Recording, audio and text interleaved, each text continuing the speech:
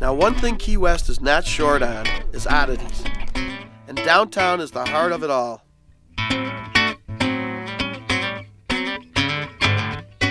Even our cameraman was caught up in the moment. Are you a happy pig? Are you a happy piggy? Piggy, piggy, piggy.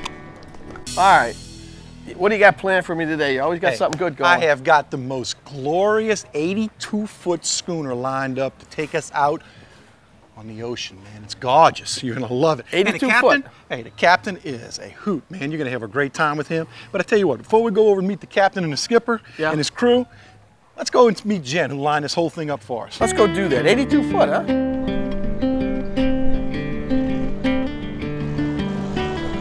The first question that Bill wanted me to ask you was, do you like Bill better or do you like me better? I definitely like you better. Oh, that's okay. This is going to go all right then. It's because you're the one asking the questions. All right. Well, Bill was going to ask you a few, but now he's hurt. I'm crushed now, Jen. Bill's I'm telling shy. you, man. But in all I may go to the rail.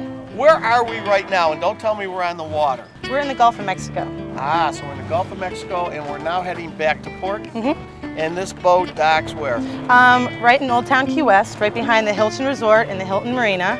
And we take reservations every day for whatever How you many want. cruises every day? A morning, an afternoon, and a sunset. And of course, you know, the sunset is the big deal down here, so that's definitely our most popular sail.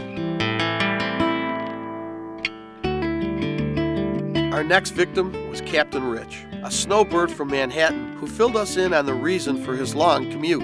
Key West is just a fun town, so that's what it's designed for, it seems like. And it's a great area to go out sailing and have access to the ocean waters. They're right at your front doorstep.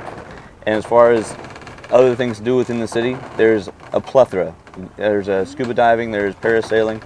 And you can always pick up that after the sailing experience you have here on the Liberty. What makes it a schooner, Rich? It has two masts. The aftermast is taller than the foremast. Kind of like me and Hank. You guys I'm a are lot schooner taller than rigged, Hank. Yes.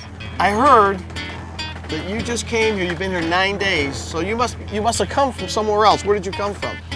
I came from Manhattan. Summer times I drive a boat up in the Manhattan area. Rich, what kind of boat are you piloting up in Manhattan?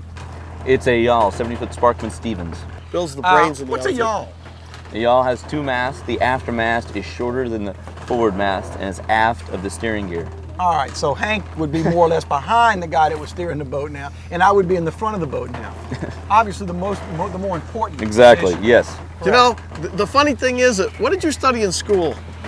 Mechanical engineering. Did you learn that in, like, when you went to school to be a mechanical engineer? And Villanova guy, he's a Villanova guy. Did they win this week? I don't know. Did they play? I don't think they even show up to the game. No, What kind of show up the football game. team did they have, Hank? I don't know. But that's all right. Tell us about, you know, you were a mechanical engineer, but you didn't like it or something? Well, I didn't want to go to an office every day and wear a pocket protector, so I went back to what I had done in high school to make money, which is Rob people? rob people Yeah, Bill did of that. their money, yes. No, I went back to working on boats. So you're piloting an 80-foot disc, basically. I'm getting a little nervous because we're getting close to land. Who's running Is this anybody thing? steering this The thing? Cracker Rich? Jack crew. Oh, I used to have Wait a Cracker Jack Wait a crew. minute. That just tells you where we got our crew. I hope that's not what you're referring to, Rich. Well, look, Rich, if you ever go out riding on a motorcycle, we'll be glad to take you with us. And if you got your own, that's even better because riding with Bill and I is quite dangerous. But I tell you what you can do. I'll let you ride Hank's bike.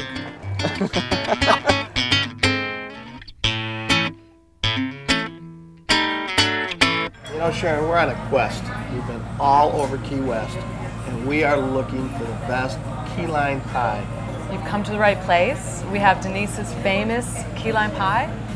The recipe, she swears, was handed down to her by the gods themselves. Ooh, that's pretty hot. Ready to try some? Bring it on. I'm do ready. it. Ready. I'm ready. This is going to be great. Oh, man.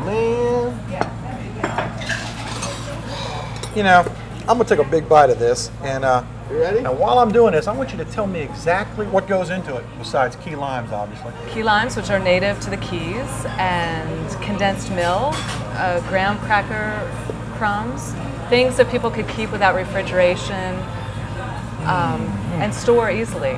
So it has a long tradition in the Keys. Now, what did you use this at? You call this what? What kind of food is it? Comfort food. Comfort food. Key West comfort food. Key West comfort food. So, folks, whenever you get down here to Key West, come on into Camille's.